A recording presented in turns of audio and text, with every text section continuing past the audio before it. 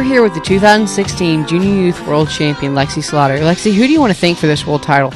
Definitely my parents and all my helpers that have helped me all year, and David and Charity Stone for letting me show their awesome mare. So what horse did you show all year? I went back and forth between two mares, Frecky Lena Pep and Blues Honky Cat. So do you know how many shows you've been this year? At least 70. Wow, that's a lot of hauling. So are you homeschooled? No, I go to public school. So how was that during this hauling year? You hauled all through the weekends, and then on Sunday you had to drive all the way home to go back to school? Yeah, I did a lot of my homework in the truck. My mom told me if that's not done, I don't get to show. So that's always fun. Yeah. So coming into the World Finals, you were already winning the world. No one could catch you. How was your World Finals? Did that make you feel good? Just go show your horse, or how did that make you feel? Made me feel a lot more relaxed. Made me feel like I could just go in there and show and not have to worry about anything. So what horse did you show at the World Finals this year? I showed Frecky Lena Pep, an 8-year-old mare that my dad trained. So on that mare at Houston, Texas, you marked a 2:28 on that mare. Is that the highest score you ever marked? Yes. Okay. Did you plan on hauling at the first of the year? Were you planning on to win the world?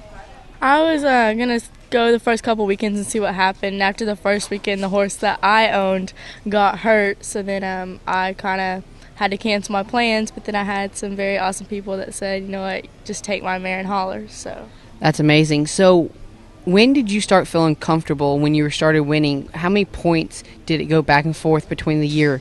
At the beginning, it kind of went back and forth. Actually, Ryan Rapp was in first the first couple weekends, and then we kind of caught up to him. And then I guess midway through the year, I was 40 points ahead, and that's when I started to get real comfortable. That's amazing. So, Lexi, how old are you? 14. So what do you plan on doing in cutting when you get older? I don't know yet, but I know I want to continue showing. Cool. So have you made the top 15 before? Yes, this will be my 5th year. I've been in the top 15 since the first time they had the World Finals. So have you ever hauled to win it, or have you just hauled to make the top 15? I've just hauled to make the top 15. What has been your favorite show this year? Definitely Houston, where I marked 2:28. So you won a world title. Did you do this all on one horse? No.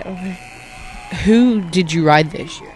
I mainly showed Frecky Lena Pep and Blues Honky Cat, but I showed a little bit Electric Junebug and playing Metallica. So tell us why you needed all 5 horses to win a world.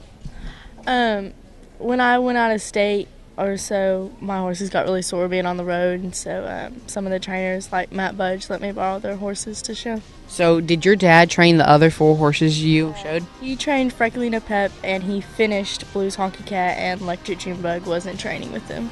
Thank you for joining us, Lexi. Congratulations on winning a world title. Thank you.